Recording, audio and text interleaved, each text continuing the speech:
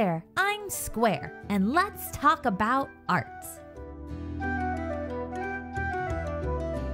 So if you're familiar with anime, you're probably familiar with the concept of a mascot character. A character that is extra cute, that's used in a series to kind of symbolize it a little bit, to be the forefront character, the one that's allowed those cute little moments to give you just a little bit of adorableness in your life, and usually to sell a lot of merchandise. A lot of anime has characters like these.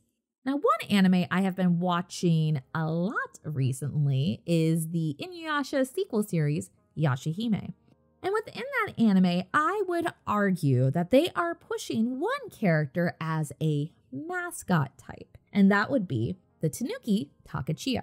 Now, on paper, Takechiyo sounds pretty cute. He's like a little baby tanuki. He has raccoon ears and a big raccoon tail and a cute little kitty-like mouth. It sounds really adorable, but looking at the character, I feel like they missed the mark a little bit. And it's been bugging me as I watch this series. I just feel like the design is just a little bit off. If they just made little changes, it would have made a huge difference. And the more I was noticing, the more I was thinking about it, the more I couldn't help it. I decided to try to redesign it myself. Now, I am no expert here, but I wanted to try to take on the challenge. My first thought was I don't want to deviate too much from the original design. I still want this to be recognizable as Takechiyo. From there, I wanted to think of a cutesy kind of pose. And what tends to be kind of cute are things that are baby or childlike. Knock knees, where the knees are pointed together, toes pointed together, excited expressions, big eyes, small mouth, things like that. Things that are kind of obvious. Also, I wanted to go for symmetry in the pose, which is a little bit cheaty. Symmetry is something the human eye and the human brain are naturally attracted to, so it's a pretty easy way to make something look a little more attractive, but I wanted to take any advantage I could in this redesign since this is the first one that I'm attempting. From there, again, I wanted to keep a lot of the designs the same. I didn't want to deviate so much where it's not even a redesign. I'm just making my own character. I still want this to be Takechiyo. So I kept the clothes the same. I tried to keep the ears, the tail the same. The main things I changed were the things that bothered me the most about his character design. 1, the hair.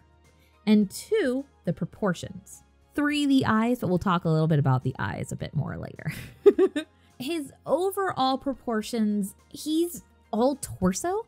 If you compare his torso to his legs, it's kind of ridiculous the amount of body space that is taken up by torso as opposed to anything else. His torso is almost as big as his head, which is kind of crazy in a chibi-like character. So I wanted to even out the proportions a little bit and make them a bit more childlike. Now, he ended up looking a little bit more human-ish than mascot, but I think I'm okay with that. Beyond that, when I was looking at the hair, I knew straight off the bat that I was going to change that hair. The hair on Takechiyo in the original, it just looks pasted on almost like a helmet. It doesn't have any movement or anything to it. It's got this weird football shape on his head.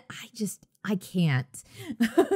I don't like that at all. So I wanted to give him a hair redesign that made sense with the rest of his character design. And one thing I noticed on his character design is he does have a bit of fluff to his armor. He's got those fluffy shoulder pads. He has a bit of a fluffy underskirt. So making his hair a bit more fluffy, I don't feel like would be much of a stretch. It kind of continues the rhythm of his character design. And once I put that fluffy hair on there, I was a lot happier. I still tried to keep that overall shape, but just by adding a little bit of that movement and texture to it, I feel like made a huge difference. Other than that, I tried to keep most of the stuff the same. He still has the same armor, different proportions. He has those little wrist things, like the bands around the wrist, the bands around the legs, the ears, the hat on the back. Now, one thing I did change a little bit more was the shape of the legs and feet. Looking at his feet, they're kind of weird.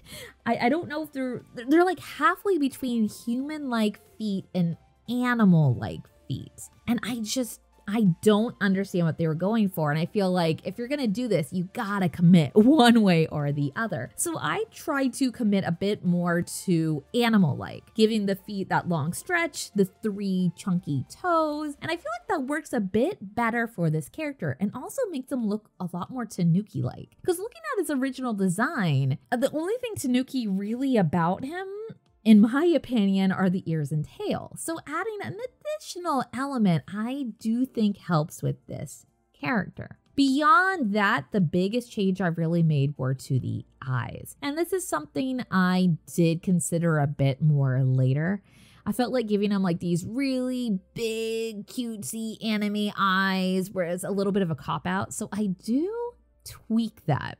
And we'll reach that point eventually. Now, when it comes time for the shading, I try to keep the shading relatively simple. On Takechiyo's original design, he does have very simple colors and a lot of flat tones. And that's usually a necessity for anime. This is something you're gonna have to draw over and over and animate. And the more details you have, the harder it is to do. So I try to keep that shading to a minimum. Basically using 1 or 2 different, either a highlight or a shade within the piece. And it's a little less than what I would usually do overall, but I do feel like it works and it still stays true to his basic character design. Now, the colors from Takechiyo, the picture I pulled from online, are a little muddy. They're a little flat. I don't think they're that flat in the anime, but it's probably the JPEG that I found. So I do brighten up the colors later, change them a little bit and make them a little bit more vibrant while still trying to keep to his basic palette. So one thing I did try to do with the shading was emphasize the nose a little bit. Give it a little shading above, just a tad, to maybe make it look a little more snout-like, a little more raccoon Tanuki-esque. Now, I didn't want to overdo it. I still wanted to keep it pretty simple, but I like this little touch of dimension. I think it makes the face a little more interesting. Now, you'll see at this point, I am trying again with the eyes. Now, I like to think that these are 2 different versions of a Takechiyo redesign. One that embraces his kind of beady eye shape and still tries to make it cute, and the other one just going for full-blown cutesy anime eyes. When I was looking at my final design for the character with the giant eyes, I liked it. I thought it was cute, but a little too easy. So I wanted to give him the tiny eyes, and since I was going back in anyways, I decided to add some more details to the character to give it more of a Tanuki type of vibe. One thing I think of when it comes to raccoons, other than the little like bandit mask they seem to be wearing on their fur, is the almost sock and glove-like looks they have to their hands and their feet. So I wanted to add a little bit of like skin, fur, discoloration. I thought it would be kind of cute. I had a little trouble deciding on what shade of brown to use. You'll notice at one point I am swapping between like 1,000 different browns until I finally decide on kind of a reddish one that matches his hair a little bit. And overall, I like the